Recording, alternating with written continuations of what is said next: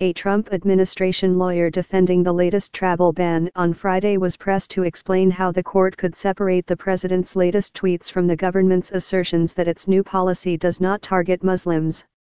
In lively, aggressive questions, several judges on the U.S. Court of Appeals for the Fourth Circuit in Richmond, Virginia, pointed to the president's tweets last week sharing inflammatory anti-Muslim videos posted by a far-right British activist. Do we just ignore reality and look at the legality to determine how to handle this case? Asked Judge James A. Wynn Jr.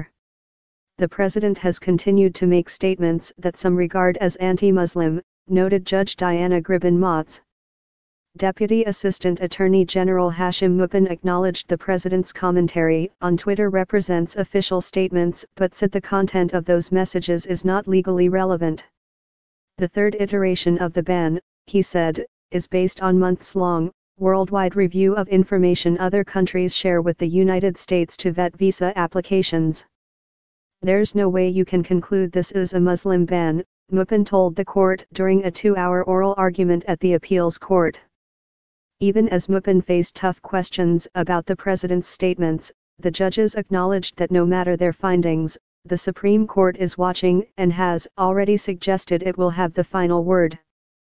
In the lead-up to the argument on Friday, the administration got a big boost from the Supreme Court, which granted the president's request to fully enforce the ban for certain residents of 6 mostly Muslim countries while challenges in lower courts play out. 2 lower courts had partially blocked the third iteration of the president's order, permitting the administration to keep out only those without close ties to people or institutions in the United States. But the unsigned opinion from the Supreme Court on Monday lifted injunctions issued by judges in Hawaii and Maryland and allowed the government to deny visas even if the applicants have bona fide relationships, a definition that includes grandparents, cousins, aunts, and brothers-in-law. The justices said they expect the appeals courts to act quickly with appropriate dispatch. The U.S. Supreme Court's decision allowing President Donald Trump's third travel ban to take effect at least for now has intensified the attention on a legal showdown Wednesday afternoon before 3 judges in Seattle who have previously been cool to the administration's efforts. 9th U.S. The U.S.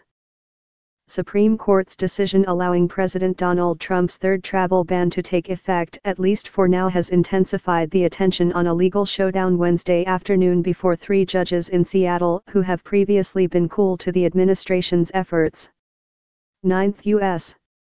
The arguments Friday at the Fourth Circuit come just 2 days after the Hawaii challenge was heard by a 3-judge panel of the Ninth Circuit in Seattle.